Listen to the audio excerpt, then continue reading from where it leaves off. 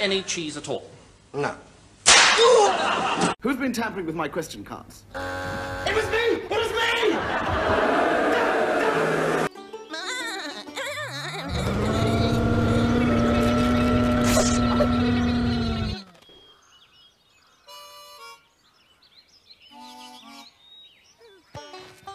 Oh, why'd you come in?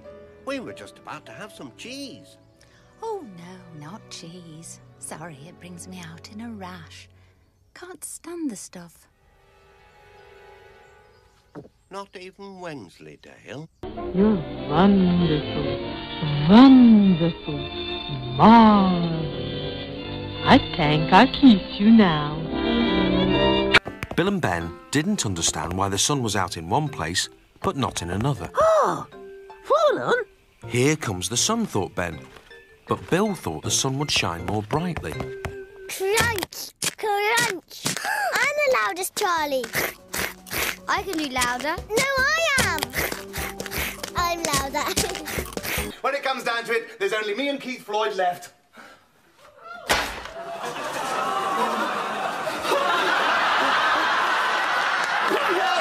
I'm sorry, Tinny, if that was my fault, but really, I didn't mean to do it. It was because Tom came careering in with his wheelbarrow and knocked me right over. Wasn't my fault. It's Tilly. She put that big cloth on my head, she did. I couldn't see where I was going. It wasn't my fault.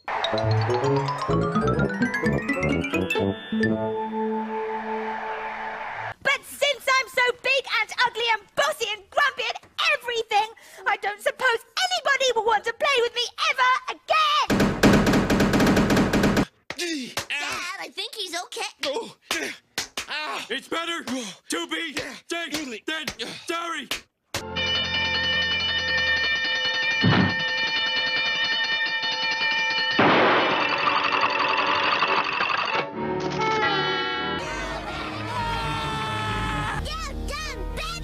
Holly Holland?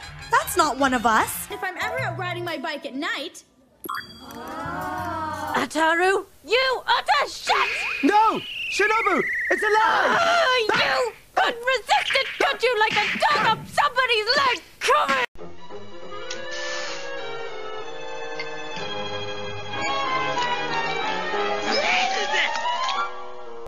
This is all your fault, Alvin. Right, and I'm going to get us out of here. But how, Alvin? Tonight at midnight, we're going over the wall.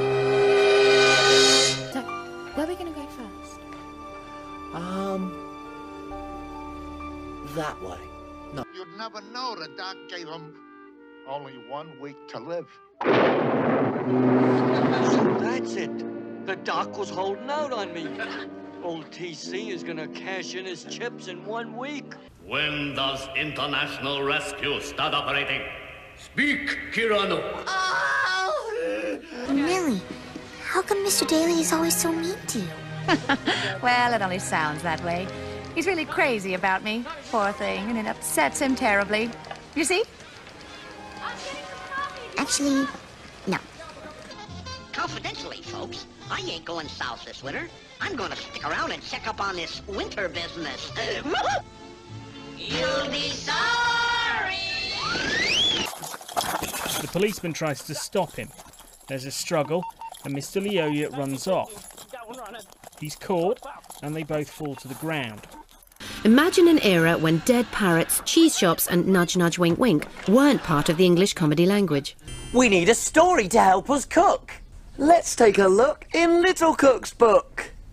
Little Cook's Adventures in the Big World. Let me see. The Queen died peacefully at Balmoral this afternoon. The King and the Queen Consort will remain at Balmoral this evening and will return to London tomorrow. I do not even know what you just said!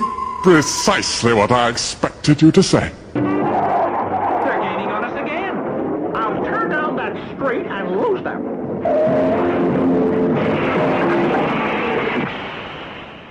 Sorry about that, Fat Pink.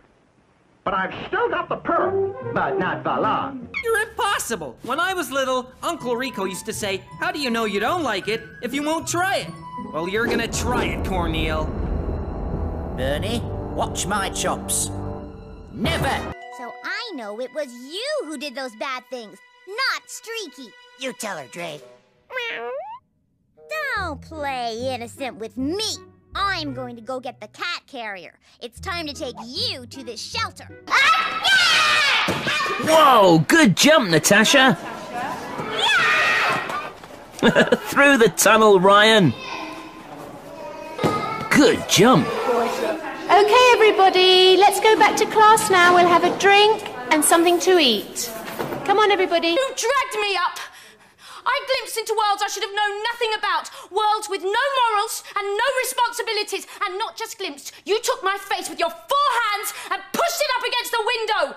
We should have pushed it through. What in God's name are you doing? You can't go out dressed like that. Why not? I'm Bill Cosby.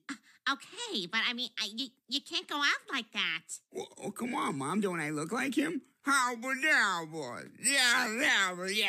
Well, yes, but Chris, you can't just walk around in blackface. It's racist. Drunken old tart! It's no secret, is it? Don't ever let me hear you talk like that again.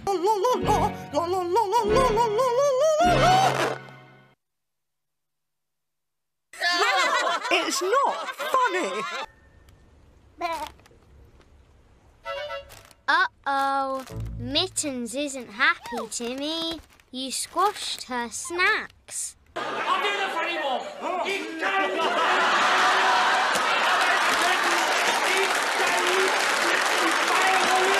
With restrictions lifted at the end of the war, the BBC turned its attention to developing children's programmes. And in October 1946, the first children's television star came trotting onto our screens, Muffin the Mule. She was on the fucking Guys, can we get a bit more zen about this, please? It is not a fucking discussion. Right, nobody argue. I am going to go in there and I am going to take you to fucking not. Oh, fuck off now. Fuck. Jesus Christ! Oh, you know what? You've hurt yourself. You're going to prevail upon this miserable family to find you a new situation, ungrateful girl. Admit it. No, sir, I told you they do not like me, sir. To offer such a service, I shall advertise. Devil you will.